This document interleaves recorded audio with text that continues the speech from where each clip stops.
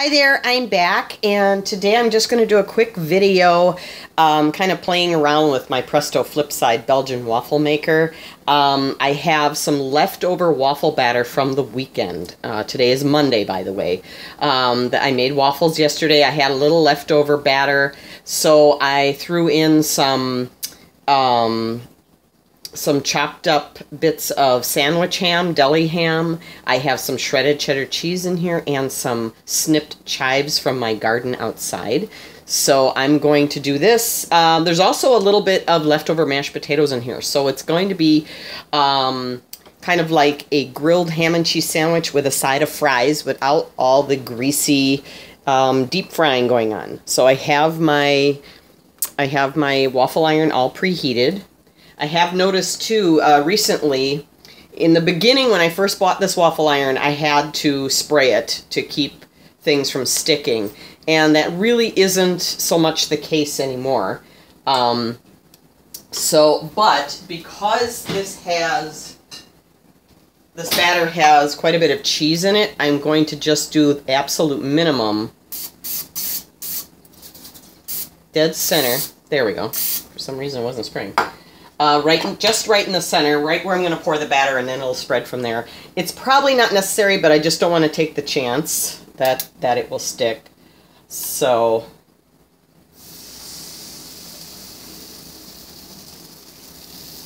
let's just put some in there. I'm going to make smaller waffle here. You know, one that's not the entire size of the iron. So we're going to close that, and I'm going to flip it over, and then we'll time it. I'll time it for 3 minutes. Let's zoom out a little bit. I think I'm too close. There we go. And we'll time it. All right, and when this is about to when the timer is about to go off, that it's finished, we'll be right back. So I'll be right back. Okay, our timer is just about to go off. There we go.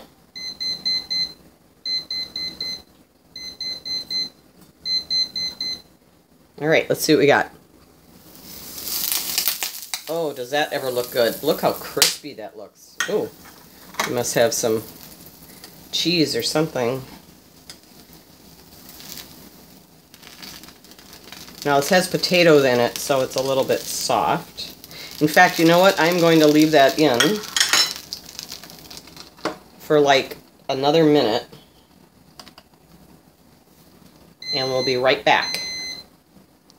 Okay, we're just about, yep, there we are. Okay, I added an additional minute. And sometimes that kind of stuff happens when your batter is a little less than conventional. You know, with the leftover mashed potatoes in here, it tends to be, and as crispy as it is, it's still a little bit soft. So, it's really, really hot.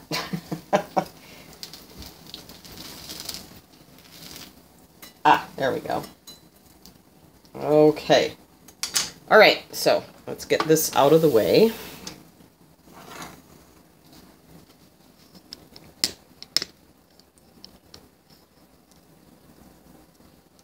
Let's take a look.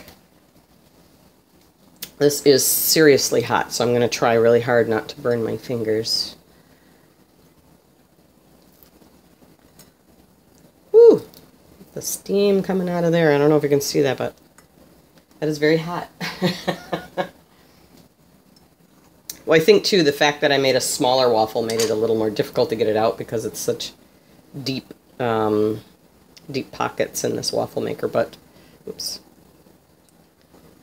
But look at that, the ham and the cheese. All right, it's really hot. I'm going to risk burning my tongue here so I can taste it.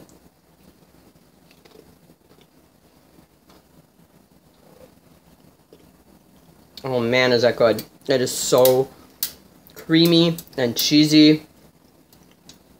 Love that little bit of chive in there. Gives you just this real mild little onion flavor without being overpowering like a regular raw onion would be.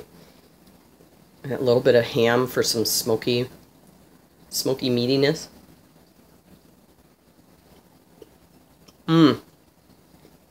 That is so good.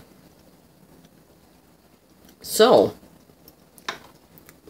wasn't even planning on doing a video today, but I thought I'm gonna make this. Let's shoot it, see how it comes out. It is so delicious. Oh my goodness. I think what's in here is probably like a half a cup of the leftover mashed potatoes. So it's not a lot, but the mashed potatoes have milk and butter and things like that in it, so it does add a little bit more liquid to your mix.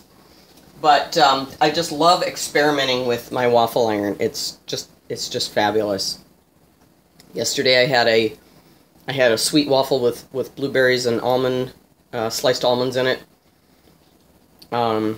Saturday, and then yesterday I made one where I mixed in some ham and cheese. This one has a little bit of chive and the potato in it. So you can do all kinds of cool stuff with it. So I will probably be doing more of these videos, maybe using other things like bread rather than an actual waffle batter and things like that. I do have one that turned out beautifully that I can't wait to do a video on, which is eggplant parmesan. So tune in for that one down the road when I pick up an eggplant from our little farmer stand at the corner of the street here. It's just wonderful. So I will keep you tuned into that when I decide to put that one up. In the meantime, have a great day. Have some great cheesy and ham waffles. And if you like my videos, give me a thumbs up. Bye-bye.